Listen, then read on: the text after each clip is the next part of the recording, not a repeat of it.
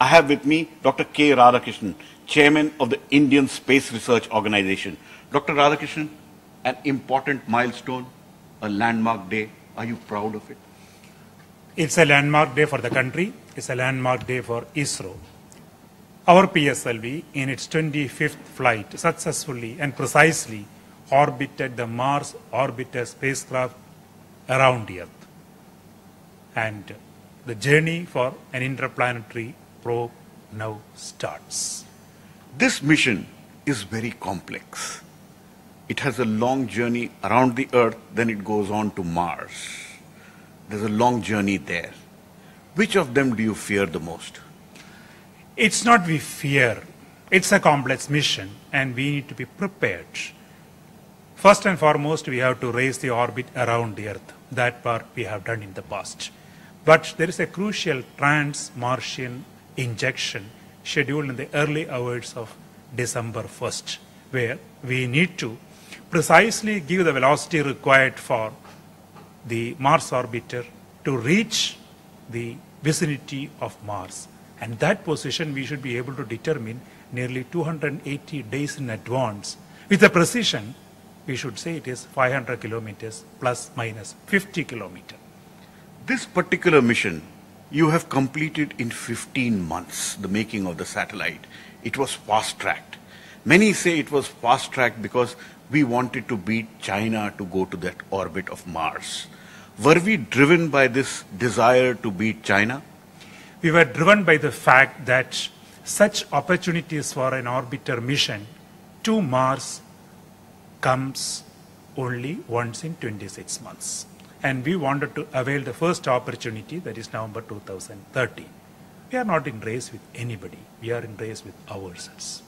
This particular mission cost 450 crores. There are critics who say India doesn't have toilets. India doesn't have enough, is not lifting people out of poverty. Do you think this 450 crores was an appropriate investment?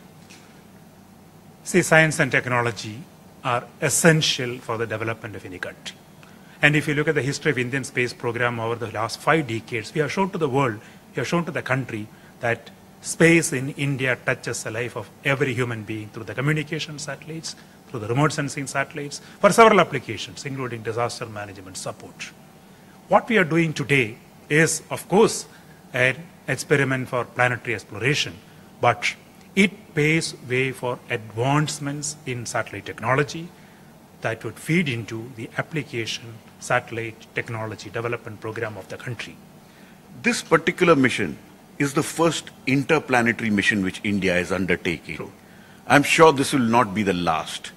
What are the other things you're planning in the next several months or years? In lunar and planetary exploration area, our agenda is very clear: Moon, Mars and Sun. We had Chandrayaan 1 and we are having a Chandrayaan 2 program with Indian lander and Indian rover. If this Mars orbiter mission is successful, and which we would know by September 2014, then we should plan for the next opportunities in 2016 or 2018 or 2020 with a good scientific mission and probably with partnerships. In the American Space Agency, NASA, the Jet Propulsion Laboratory, sent some peanuts for this mission. I know that you people, all of you, work on salaries which are equivalent to buying peanuts. What is this message you can give to the world? It is the low-cost mission to the world.